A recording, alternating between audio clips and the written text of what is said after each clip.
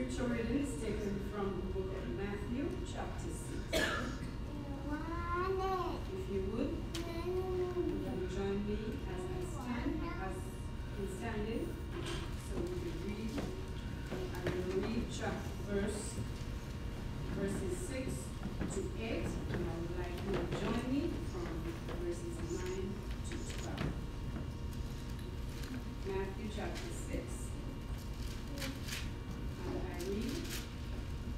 But thou, when thou prayest, enter into thy closet, and when thou hast shut the door, pray to thy Father which is in secret, and thy Father which seeth in secret shall reward thee openly.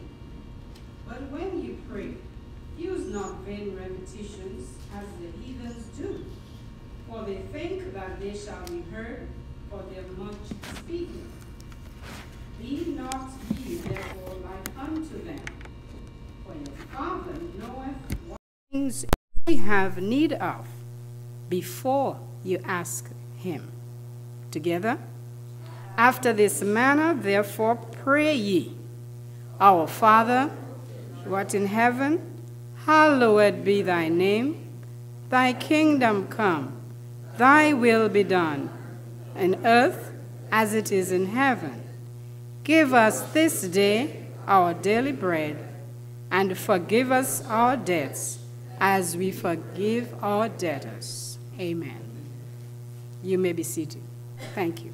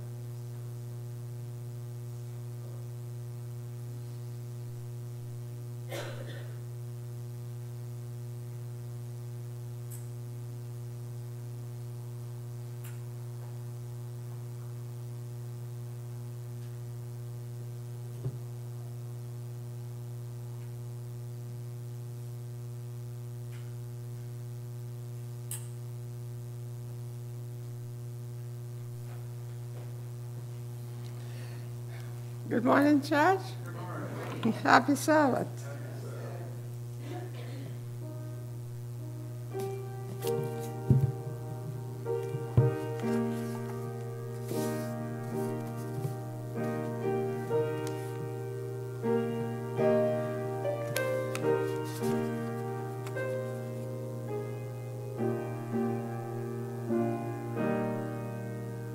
My Father is rich in houses and lands.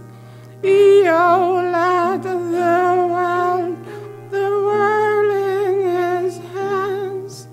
Of rubies and diamonds, of silver and gold, his covers are full. He has riches untold. I am a child of the King, a child of the King, with Jesus my Savior.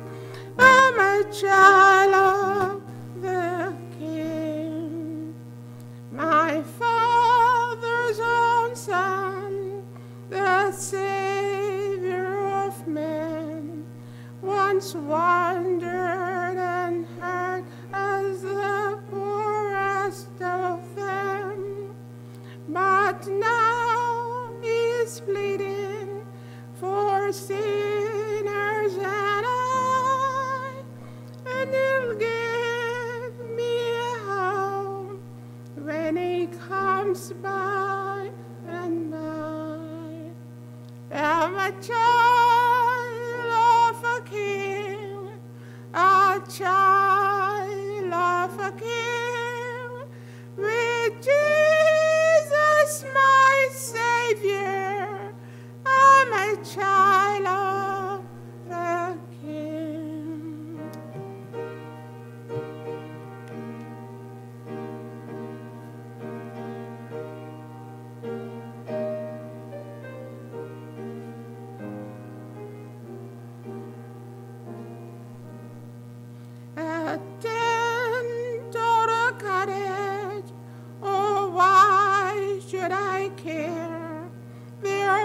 building a palace for me over there.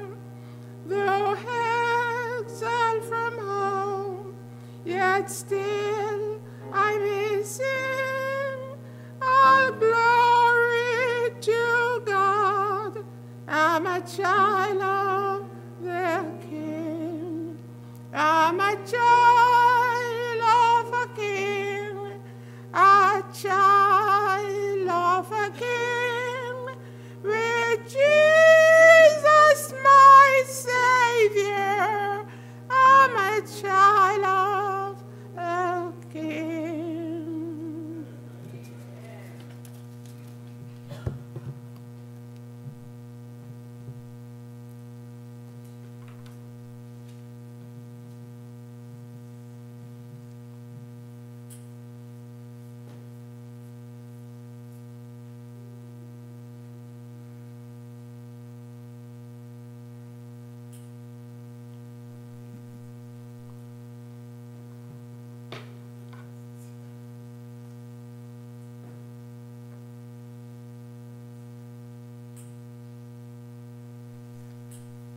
Thank you.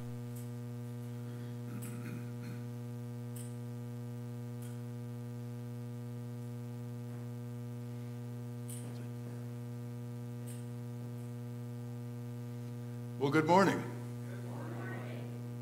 There's much to be covered. And I'm going to borrow this. I'm going to be relaxed. I want you to relax too a little bit.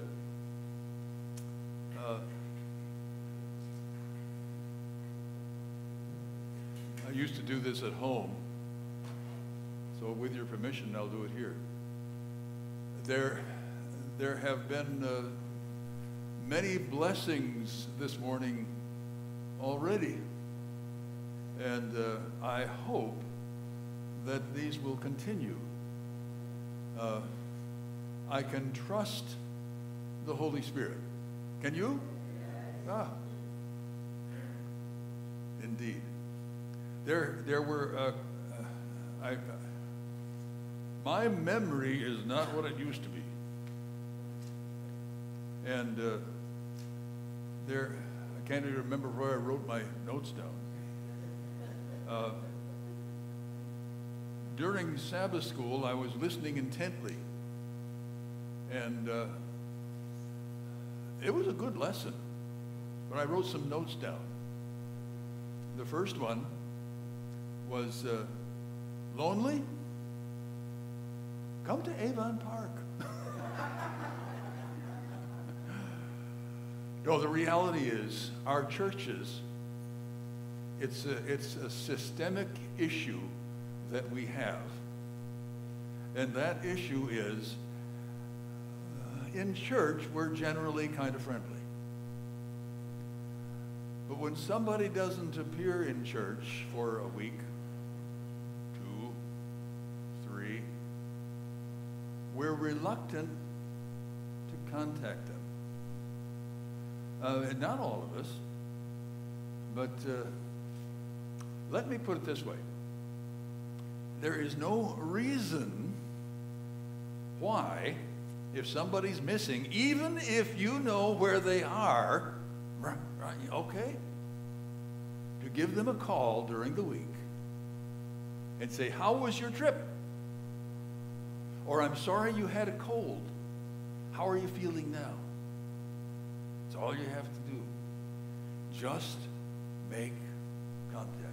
We had a fellow back in my home church in Jamestown, New York, where Bob and Dina Milk are from. It wasn't Bob and Dina Milk. They moved here. They didn't miss out on church. They immediately joined here. Happy birthday! And Levi, where's Levi? Is he here? Oh, okay. Happy birthday. Boy, we've got a bunch of them. Do you ever sing happy birthday? No, you don't? Okay. Well, very honestly, some churches, they're kind of reluctant to bring in something like that. But happy birthday, both of you. Levi, how old are you? almost 19. Well, Bob is only 60 years ahead of you. So I'm 50 years ahead of you. So congratulations, both. Bob turns 89 today. Yeah. I would love to take the time to bring Bob up here and do a little interview with him, reminisce a little bit about Jamestown. You want to do that? Just like 3 minutes? Come on. Come on. You can, if you struggle, you can make it this far. And we'll need another mic. Bob and I go back probably 50 years, at least.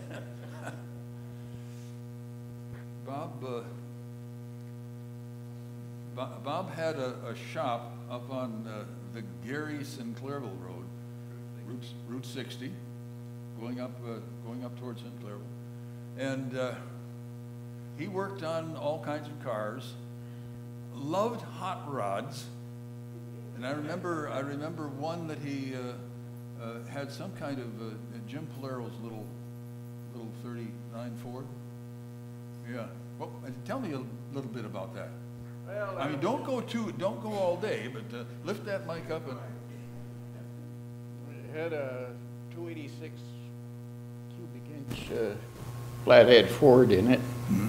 That would be bored out to 3 3/8 by 4 with a 370. You understand what he's saying, though, right? With a 371 GMC blower. That did the trick. Yeah.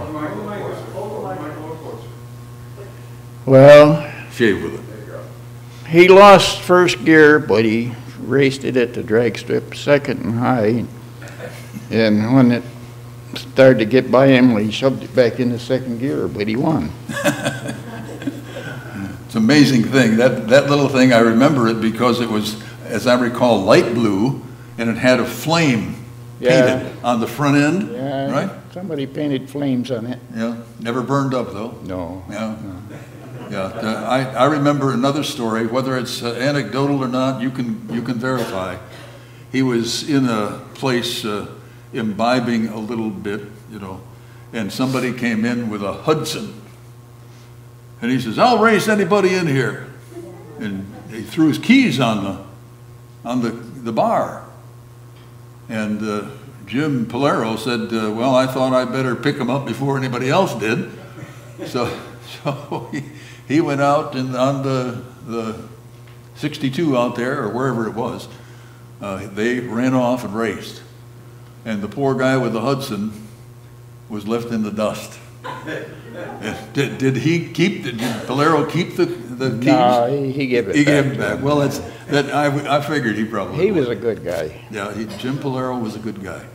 Now, I don't just want to talk about hot rods. I know there's many more. He put a Hemi in a Corvair, and I think it's still sitting behind your. Yeah, it's in my backyard. Yeah, well, someday maybe you'll run it again. Bob and I and Jim Warner were all instrumental in starting a radio station in New York, and we had a lot of fun with that thing. We put a dish up on the roof of the building I had my office in, where we also put the studio, and we all worked together putting that dish up, and we had a drilling into the parapet wall, and we finally put the dish up. That night, a storm came through and blew the dish down. And it was cabled in, so it went down almost to the ground, but not far enough from the ground, so it hit a Lincoln on the roof. And we had to pay for fixing that Lincoln. But our radio station, Bob made programs, many programs, called Uncle Bob's Street Corner Ministries. Do you remember the story about the cowboy, the old cowboy? Don't think so. Don't think so. The old cowboy? You don't remember that? Oh, do you remember any of your old stories? Well, I know you're 89. Probably none that I can tell here.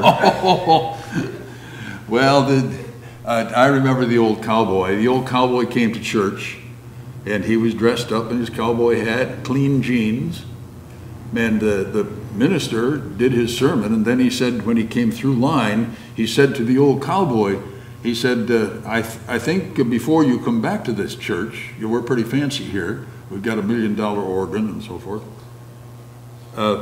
I would appreciate it, and I think the Lord would appreciate it if you contacted him to see how you should dress before you come to this place. So he says, well, I'll do that. And he goes out, and the next week he comes back, cowboy hat, clean jeans, shirt, clean, pressed. And this time the pastor came right down off the platform. And he walked up to him, and he says, I thought I told you to ask the Lord what kind of dress, what kind of attire is appropriate for this church. And he said, yes, sir. He says, well, did you do that? Yes, sir. Well, what did he say? He said he wouldn't have any idea. He'd never been there. Right? Well, Bob Street Corner Ministries had a lot of those things. And they all had a little punchline, but they all had a moral to the story. And very honestly, it was one of our most popular programs that were made locally. So we appreciate all those things. They're still up there. Whether they aren't playing them now because they don't know how to get them on. But Maybe that's a good thing. No, it's not. No, it's not a good thing. Did you were you ever disappointed that you moved down here? No. See? My sentiments exactly. No. Yeah. I remember the good old days with the snow every day, but it's like the cast I had on my leg. I missed it when it was gone. Yes, indeed. We want to thank you for just sharing a little bit. And again, happy birthday.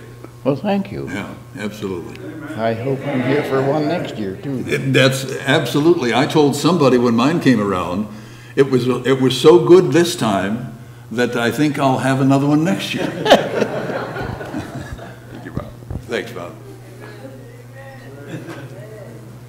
We've appreciated Bob. I used to take my car to him to be repaired. And he doesn't do much repairs now, and I think if you twisted his arm, he'd probably do it for you, as long as it's not changing an engine. He might even tackle that. That's the kind of stuff he'd like to do. But he told me this morning, he says, oh, I still do a little bit, but it takes me a little longer. And I can understand that because I go out to water my flowers, and I water 2 or 3 baskets, and then I have to sit down and rest and wipe my forehead and then go do a few more. And I have trouble standing up. And part of that is that my eyes and my muscles are affected by the disease I have. And I think there are about 100 billion cells in our bodies, something like that. I can't remember. We have a tremendous creator. And about 1 million or 2 cells aren't working very good in my eyes. And then down my neck and back, there are about 900 or 9 million cells, 90 million cells or something like that, that aren't working very well. And then my fingers and my arms, I had a patch of shingles, and my arm, I'm going through, any medical people here today? Post-herpetic syndrome. It's the pain that's left after the shingles are gone, and nobody can do anything about it. I'm taking the meds that they recommend, but all they do is make me sleepy. But the rest of the 999 billion cells, they don't work very good either. So, one thing, another thing here, I wanted to underscore. You didn't say it this way, but you had it in here. If Jesus is in, Jesus comes out. Is that right? If Jesus is in, Jesus comes out. And then there was a little quotation from Robin Williams. How many of you know Robin Williams? Oh, okay. All you young people do. Robin Williams was an uncouth comedian. I mean, he never spoke 10 words with any decent meaning to them, except once. And this is what he said. I did it from memory. I hope it's right. Robin Williams. I used to think nothing was worse than being alone. Now I recognize, let's see. Now, boy, I wish I could read my own writing. Now,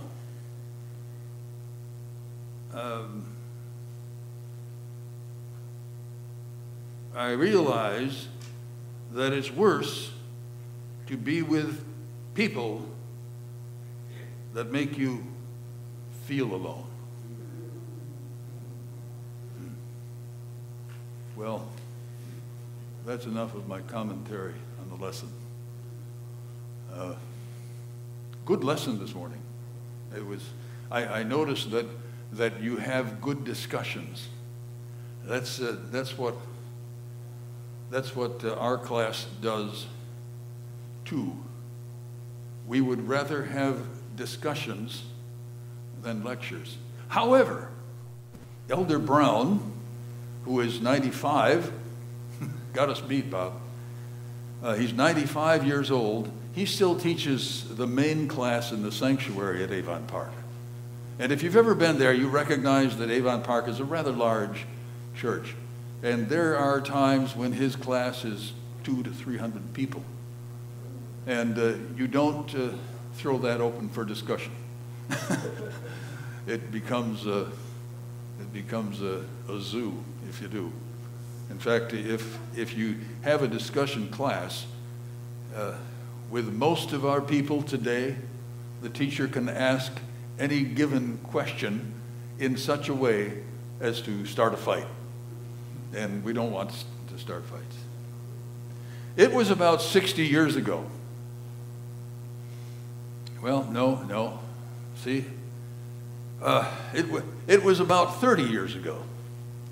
And I was asked to preach in my home church. And I was all ready.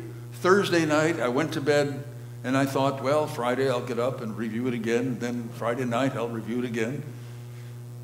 And I went to bed that night, and about 3 o'clock in the morning, I was awakened. And I had 3 texts going through my mind. Couldn't shake them. And I said, okay, Lord, you woke me up. You put these texts here. So we're going to use them Sabbath morning.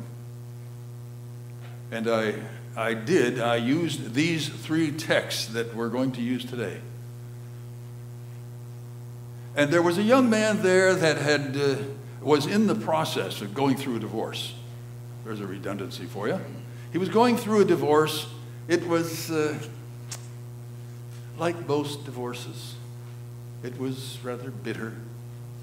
And nobody will leave the couple alone. They take sides. Is that true? Oh, hello? Isn't that true? We can't stand to sit back and just watch them go because we want to help. Sometimes we help. Usually, we don't. We don't. Because we take sides.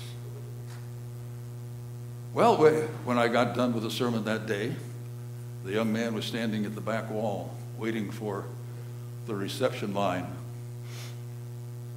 And he came over with tears. Not just in his eyes, but tears running down his cheeks and wiping his eyes. And I said, what's the matter? He says, oh boy, did I need that today. Well, all I could do is say, thank you, Lord. Thank you. I suppose that if you're an inquisitive type, you might say, well, what were the 3 texts? Well, I'll tell you. The first one is found in 1 John. And it's a very familiar text. But we're going to look at it in context, which will help us understand where we're going. It's 1 John 1:9. What does it say? If we confess our sins, plural, he is faithful and just to forgive and to cleanse from almost all of our unrighteousness. All of our unrighteousness.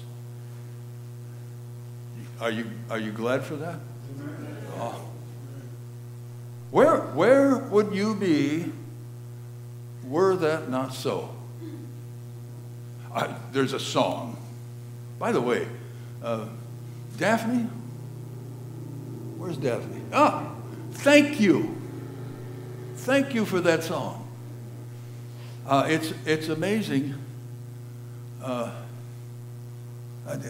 Daphne must be 39. What's that? Oh, 88? Oh. Praise the Lord. And she sings. And she sings on key. And she sings well. Thank you for that song. Now, where was I? We're going to look at this in context, starting with verse 5. Let's take a look there. And there is a theme in these first 3 verses, 5, 6, and 7, or maybe 5 and 6. I guess it's 5 and 6. That's I don't know linguistically what it would be called, but I call it an opposing premise. Let's look at verse 5. This, then, is the message which we have heard from him, from Jesus, and declare unto you that God is light, and in him is no darkness. You see the opposing premise? God is light, and in him there is no darkness. If you have a totally dark room and you strike a match, is it totally dark? No. Is it some dark? Well, dark is dark, right? And I remember somebody, I think it was Jose Rojas.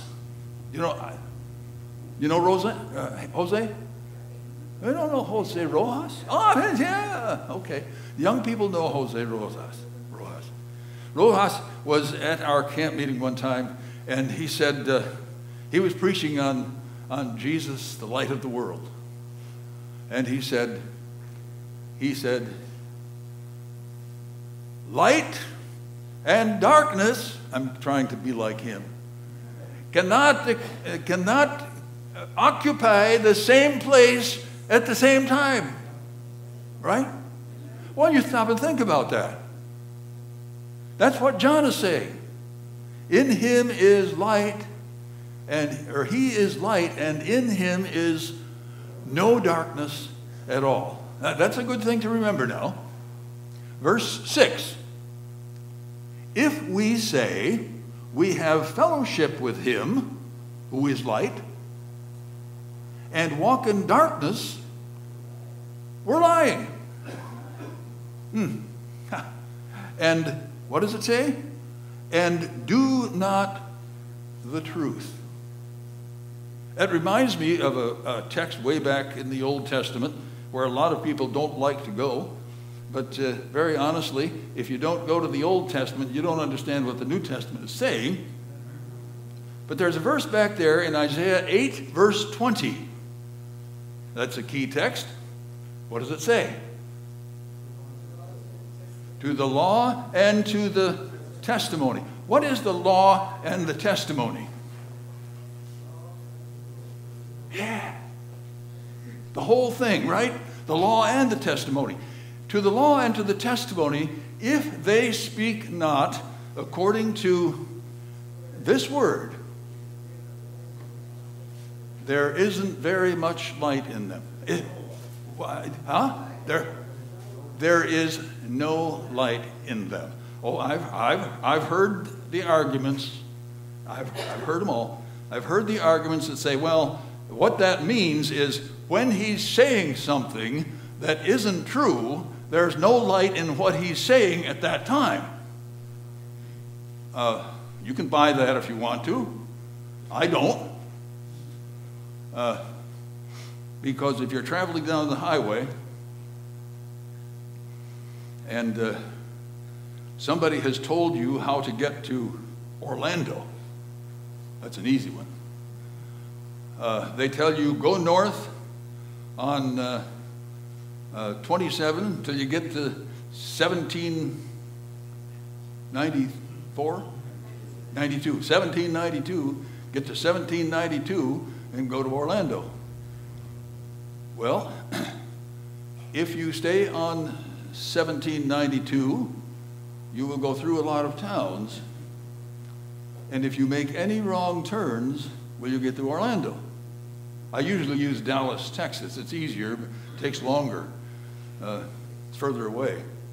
But in Dallas, if you're taking I-30 or I-40, whichever one it is, and you go to Tulsa, and then you say, well, just turn there and go to Dallas. What road do I turn on? And most everybody knows it's 35. But if we don't turn on 35, 40 will take you all the way to California. And that doesn't help us at all. So if there is no light in them, don't follow them. Don't follow them. There's a great preacher. He owns a big church in California. And that church has thousands of members. And all the Adventist preachers and all the Adventist leaders would love to have a church like that. Oh. And he preaches good sermons. Love, peace, comfort, doing your duty. But there's a lot of stuff he leaves out. How many want to follow him? Nobody? But it's good stuff. Be kind to your neighbor. Love everyone. But the stuff that he leaves out is critical. Now we're almost there. Verse 7. If, I'm a little afraid to take my glasses off. I read better with my glasses off, but I can't see anything anyway. This thing, I used to be kidded because I had big ears. I could use bigger ears today. Because this goes behind your ear, you know, and it fell off while I was doing something up here. I was trying to put it back on. The buffer fell off then. I couldn't see the buffer, how to put a buffer back on. I know there's a little hole in it. I had my friend here put the buffer back on for me. And so, where was I? Verse 7. Was it verse 7? Yes. Verse 7. But if we, I know where I was. Can't see anything. If we walk in the light as he is in the light, we have what? Fellowship one with another. And the blood of Christ, Jesus Christ, his Son, God's Son, cleanses us from all sin. However, I put that in there because it kind of fits. However, he says, John says, if we say we have no sin, singular, and by the way, if we say that we have no sin, that's present tense, we deceive ourselves, and the truth is not in us. But, I put that in too. If we confess our sin, plural, if we confess our sin, he is faithful and just to forgive us our sins, plural, and to cleanse us, oh, this is critical, from all unrighteousness. What's the operative word in that whole text? If we, you're whispering, if we confess our sin, he is faithful and just to forgive and to cleanse us from all unrighteousness. John doesn't end there, but we're going to have to end there because my time is limited, if not by you folks, by my stamina. There, if you go on, this same theme carries on through chapter 2, and I think it's verse 11. But just read the rest of it. There's another verse, verse 10. If we say we have not sinned in the past, we make him a liar, and the word is not in us, and his word is not in us. Why does he make us a liar? Or does it make us a liar? Because Paul has taught us all, that's exactly right. All have sinned and have come short of the glory of God. Then comes verse 2, which I'm not going to read. But you can read that and tear it apart, word by word. Ask yourselves questions. Do some expository studying. Oh, do you know what expository studying is? It's exposing, pulling out the truths that are in a specific text or a group of texts. Expository study. Do some expository studying. The next text that we wanted to look at is Matthew, the 6th chapter, which part of it we read this morning. And you understand where this comes from, I'm sure. It's Jesus' response to a question from the disciples. How do you pray the way you do? Can you show us how to pray? And he said, yes, do this. I have put myself in the disciples' place or in Jesus' place sometimes. And I think, what would Jesus have done here? Why was he giving them this prayer? Was it for them to memorize and repeat? Yes? No. No, it wasn't. It was, he said, when you pray, pray like this.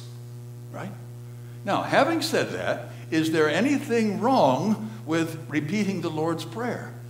I remember when I was growing up, we'd be in church and the pastor, the elder would be up there doing the morning prayer. And he would do the whole 9 yards, bless the call porters and the ministers around the world, bless those in deepest Africa, and bless those in Cuba, and bless those in South America. How about the ones in America? Well, they're all right. But he would go on, and then he would say a little blurb. We ask this in the name of Jesus, who taught us to pray, right? And then somebody picked up on that one time, and they said, well, you know, I pray, and then I do the Lord's Prayer, a perfect prayer, just in case I've missed something.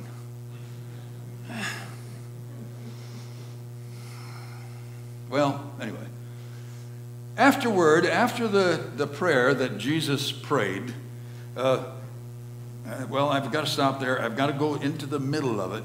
He said, give us this day our daily bread. Then he said in verse 12, and forgive us. What's the name of the title of the sermon today? Forgiveness 101. What's it say? And forgive us. That's what I thought it was. And forgive us our debts. Oh, yeah, okay. Boy, this congregation loves to whisper. And forgive us our debts as we forgive those who... Well, that's the Catholic version. We can't use that. Forgive us our trespasses as we forgive those who trespass against us. Same difference. Jesus later on, in I think it was Matthew 18, told a story. He had just given us the counsel on how to take care of an issue you have with your brother in chapter 18 of Matthew. In that chapter, he says, if you have something against your brother, go to him and ask him to forgive you and discuss it and try to clear it up. If he won't hear you, take 2 others with you, that in the mouth of 2 or 3 witnesses, everything can be accounted for.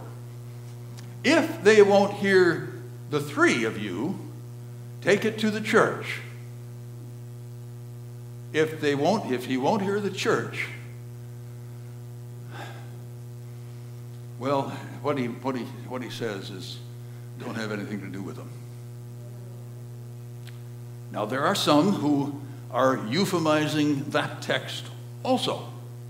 They're saying, well, what that means is, if you have a heathen man, which that's actually the King James verbiage, if you have a heathen man, what do you do with him? Well, they say, you go out and try to win him. But Jesus says in Matthew 18, if he won't hear the church, after you have gone to him, after you've taken 2 witnesses with you, and he still doesn't hear you, and you take it to the church, count this man as a heathen man. Paul, in a parallel verse, and I can't remember where it is, he says, leave him alone. Have nothing to do with him.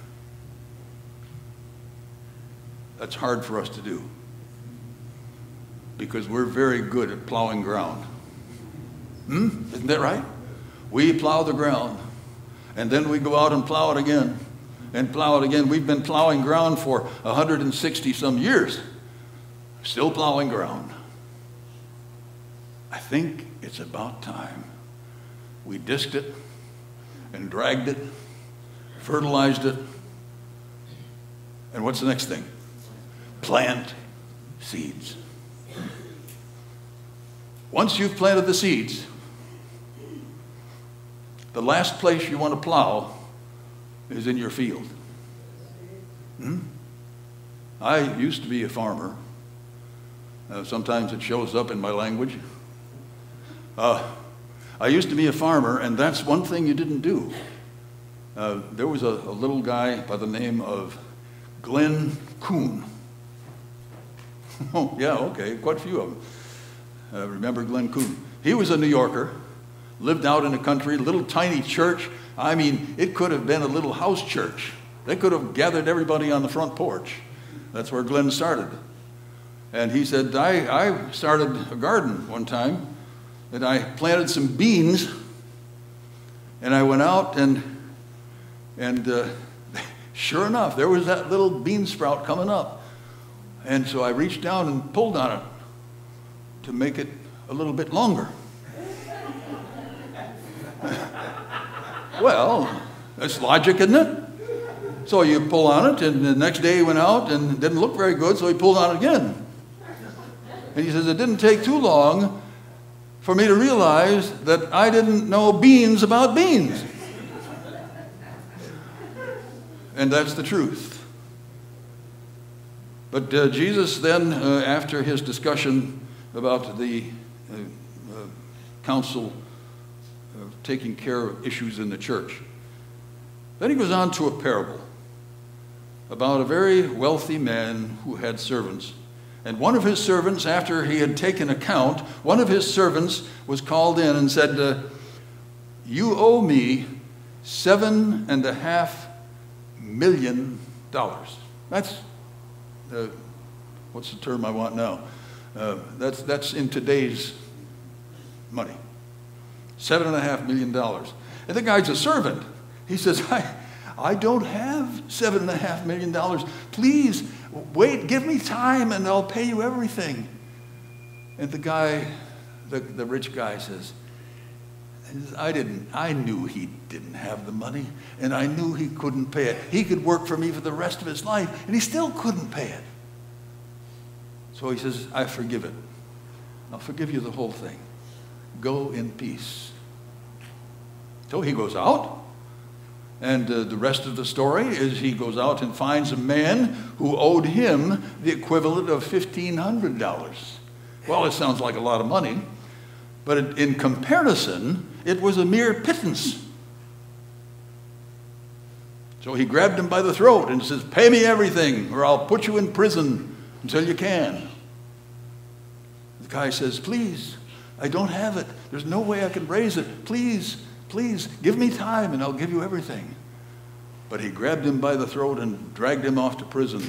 He and his wife and his children, put them into servitude. Well, it just happened that another servant, a third, saw this go on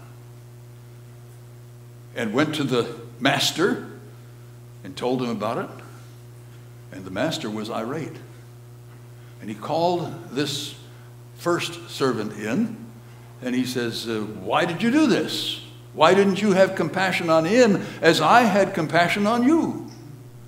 And he pulled his grace away from him, and he sent him to prison until he could pay it all. I don't remember if this is one of the places Jesus said, there shall be weeping and gnashing of teeth. But the principle's there. You understand it? This is something now that we want to cover here. This second verse is verse 12. And forgive us our debts as we forgive our debtors. And then 14 and 15. For if you forgive men their trespasses, your heavenly Father will also forgive you. But if you forgive not men their trespasses, neither will my heavenly Father forgive you. God, what are you doing? You're not being fair here. Just because I can't forgive him, you're not going to forgive me? And God, in his big, deep voice, says, no, it's not that I won't forgive you. I can't. Well, Kelly, what do you mean by that? Well, let's look at it this way.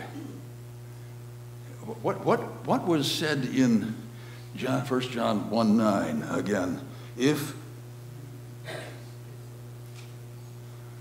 all these whisperers. If we confess our sin, I know I have this voice, I can't help it. If we confess our sin, he is faithful and just to forgive. What's the prerequisite to forgiveness? Confession. If we confess our sin. If we hold on to that sin, how much other sin can he forgive us? That becomes an issue, doesn't it? Well, we might say, well, we can forgive or ask confession or ask forgiveness one at a time, can't we? And then keep the rest until... Give me a break. I got something written here. Yeah, here it is. This is from Testimonies, Volume 5. Are you okay with Mrs. White? Amen. This is from Testimonies, Volume 5, page 53. Even one wrong trait of character, even one wrong trait of character, one sinful desire cherished, will eventually neutralize all the power of the gospel. Did you hear that? It's pretty potent. I mean, what right has she got to tell us that? It's truth. And there's an operative word in here again. It's so important. I'm going to lay this down again and go off on another rabbit trail. It's so important when we're studying to read what's written. Oh, I almost got that thing again. Judge Scalia, you remember him. He was murdered, but we won't talk about that. He died a couple of years ago on a hunting trip. After he'd been out there hunting all day, and he came in and had a light supper and went to bed, never moved. That's interesting. Anyway, Judge Scalia said something like this: in the Constitution and the Bible, there's one principle that we should follow, that we should understand. It says what it says and doesn't say what it doesn't say. Well, he's smarter than I am, and he's the one who wrote it. And I began, after a couple of years studying it, I began to understand what he was saying. It says what it says. It doesn't say what it doesn't say. And oh boy, are they applying the opposite to the Constitution nowadays. You know about that. Now where was I? Read in the Bible when you're studying. Read what it says. Read the words. If you come across the word like propitiation, ask yourself, what does propitiation mean? I could go on that rabbit trail too. Next time. Next time. Read what it says.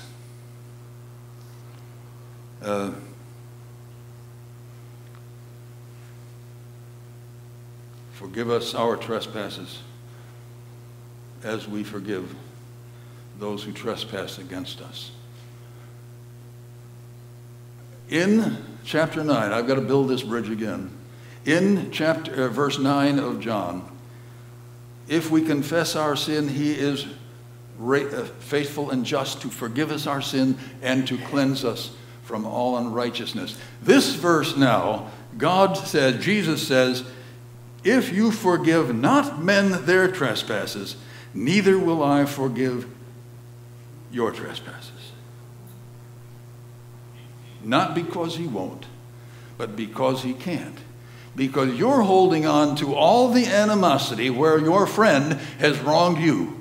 And he can't overcome that unless you confess it as wrong, as sin in your life. Once you confess that too, then you go to him and say, forgive me, Father, for I have sinned, in that I have hated my brother, my sister. Then, if we confess, he forgives all, cleanses all. There is a third one that I came up with that night, and I praise the Lord for it. all of these. It's in Philippians, the 3rd chapter, verses 13 and 14.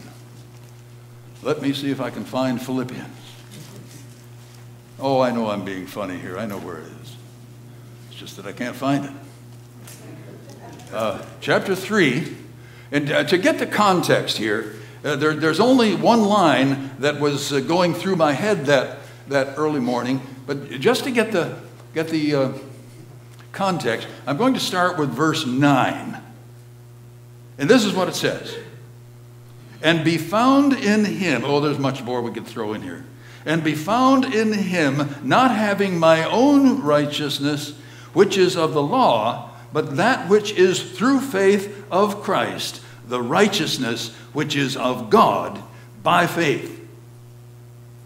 Oh, boy, could we go with that one. That I may know him and the power of his what? I thought that's what it said. I wasn't sure with my eyes here. And the power of his resurrection and the fellowship of his sufferings, being made conformable unto his death, if by any means I might attain unto what? The resurrection again. Remember that, because it comes up in a couple of minutes. Attain to the resurrection of the dead. Verse 12. Not as though I had already attained to what? I knew somebody would say that. Don't know where it came from. I'm not going to accuse anybody. But if we're understanding the text, it's I have not already attained to the resurrection. In other words, I don't deserve the resurrection as Jesus deserved his resurrection. Okay? Now let's go on. You'll see where the perfection comes in here in a minute. Boy, that feels funny. But I follow after. It says, neither were already perfect or attained to. But I follow after, if that I may apprehend or reach out and grasp that for which I am apprehended of Christ. Jesus, on the Damascus Road, reached out and grabbed Saul, by the nape of the neck and tossed him on the ground. Well, if he was riding a horse, nobody knows. And blinded him. And Saul saw this white light. And he heard the voice, Saul, Saul, why are you persecuting me? Was he? Oh, yeah. And the strange thing is, if you know the story of Paul, he thought he was doing God's service. The question is, was he? Well, he was sincere about what he was doing. Yeah. But the first words out of Saul's mouth were, Lord, what do you want me to do? Jesus reached out and apprehended him on the Damascus Road. Paul, he says, as I was also apprehended of Christ. Brethren, this is 13. I count not myself to have apprehended, gotten hold of the privilege of the resurrection yet. But this one thing I do, forgetting those things which are behind. This is the third text, this portion of 13. Forgetting those things which are behind. What do I do? I reach. I try to apprehend. I keep reaching for that what does it say here? I reach and reaching forth to those things which are before. I press toward the mark for the prize of the high calling of God in Christ Jesus. Now we end there for the moment.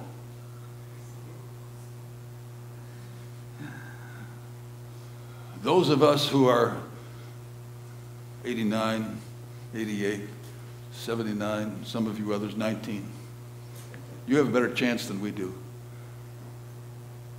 Listen to me now. We still may be alive when Jesus returns. Amen? The way things are going, well, you'd have to be deaf, dumb, and blind to realize that something is going on. So we may be, but if not, what's our greatest hope? The resurrection. Are you reaching forward to the resurrection? Hoping for the resurrection.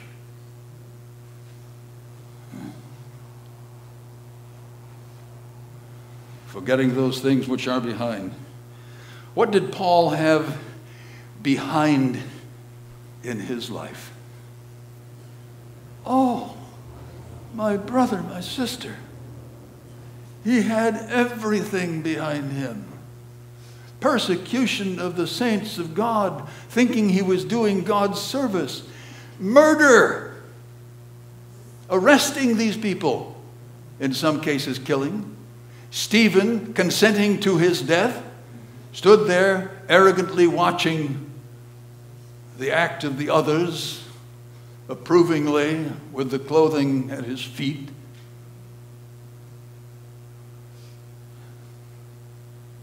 But Paul was apprehended by Christ. There is no better place to be than being apprehended by Christ. We could be apprehended by the government.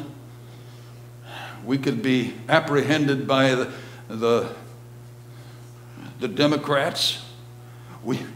What's even worse, perhaps, we could be apprehended by the Republicans.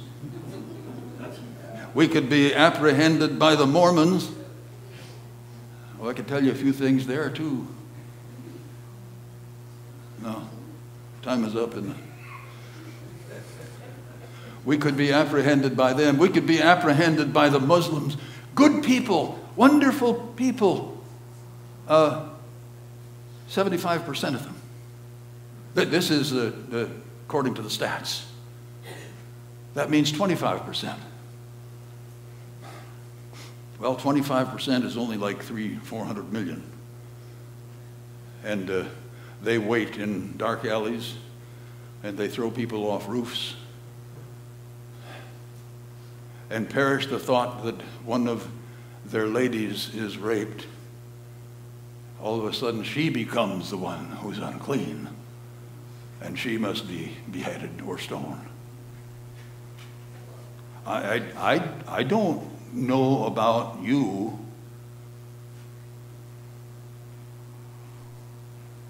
No, I don't want to throw stones. Don't want to throw stones.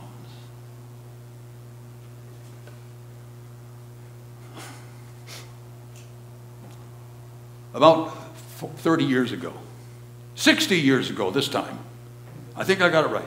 About 60 years ago, I was at Fort Sam Houston in Texas, going through the medical corps so I could learn to take care of people in the armed services.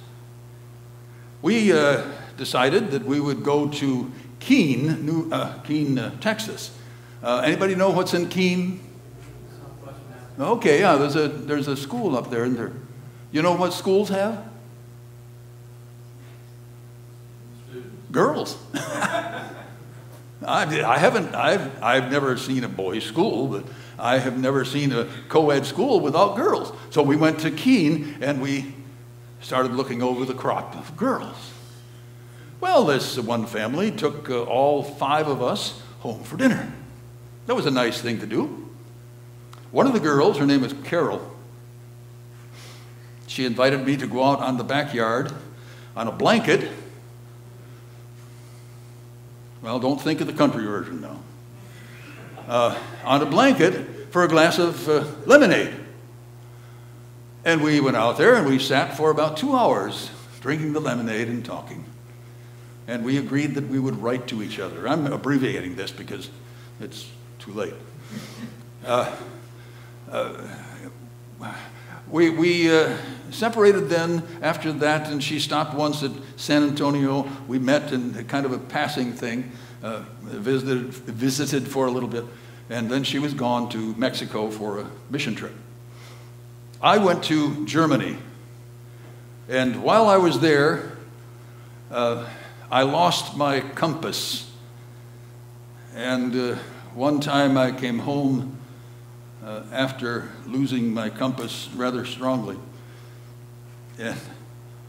And I wrote Carol a letter. And that letter wasn't very good. And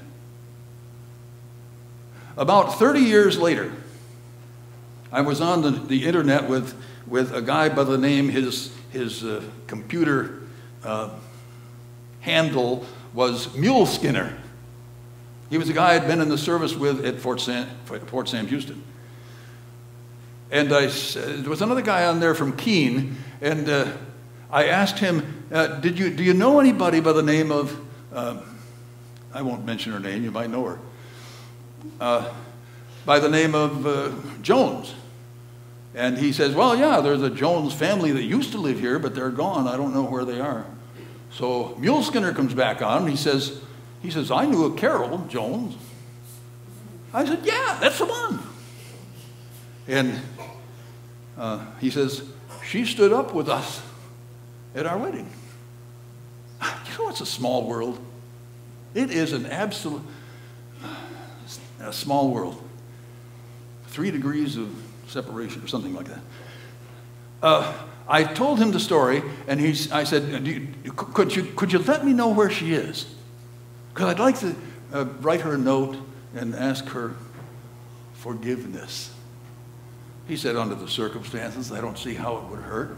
I wrote her a short note, and I said, please, it was at a bad time in my life, forgive me. And she wrote back you know what she said? She wrote back a very nice letter and said, of course I forgive you. Well, it was about 3 or 4 years ago. She contacted me and said, we're going to be in Winter Haven. That's precious close to Avon Park. And now I've got this thing, should I invite her down, meet my wife? And she said, we're planning on visiting the Avon Park Church. Oh! She came. And when they came in, I went in and sat down with her and her husband, just so you know, we're not getting into anything naughty here. I sat down with her and her husband. His name is Oliver. And she and Oliver came home for dinner. And after dinner, Oliver went to sleep. My wife, with no one to talk to, went back in her computer room and got on her computer. Carol and I sat at our dining room table, and I looked at her, and once again, tears, brimming this time, ready to fall. And she said, what was in the letter? Well, you know what's going through my mind now? Didn't you read the letter I sent you? And I didn't say anything. I said, finally, it was rather suggestive. And she says, oh. She said, Dan, I never got the letter.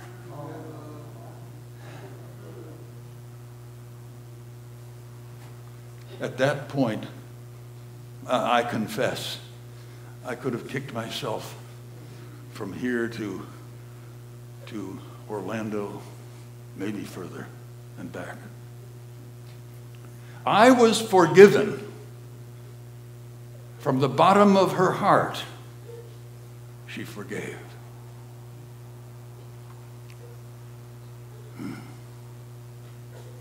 It was battered and scarred,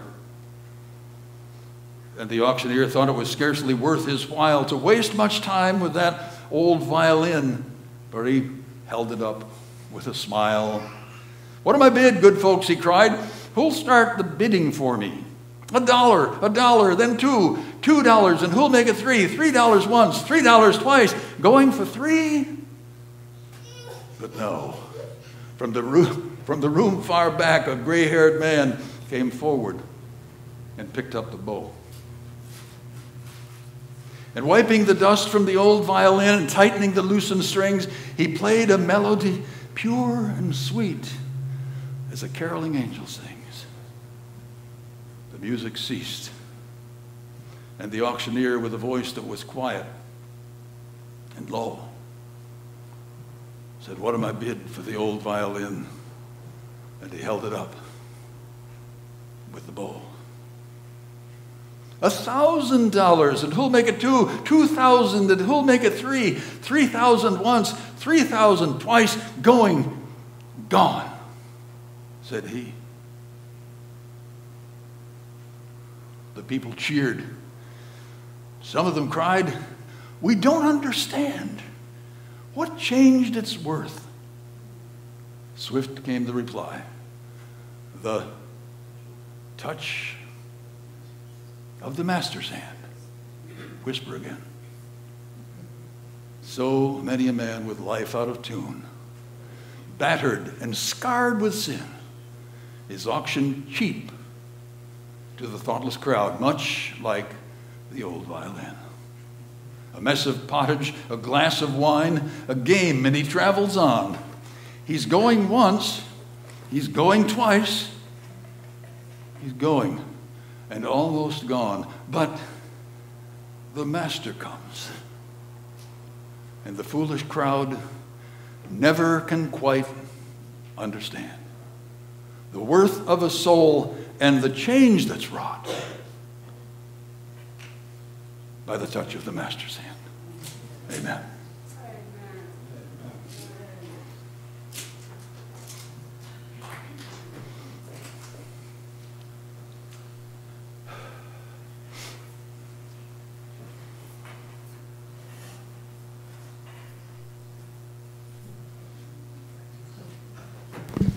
We're ready to stand and sing our closing song, number 300, Rock of Ages.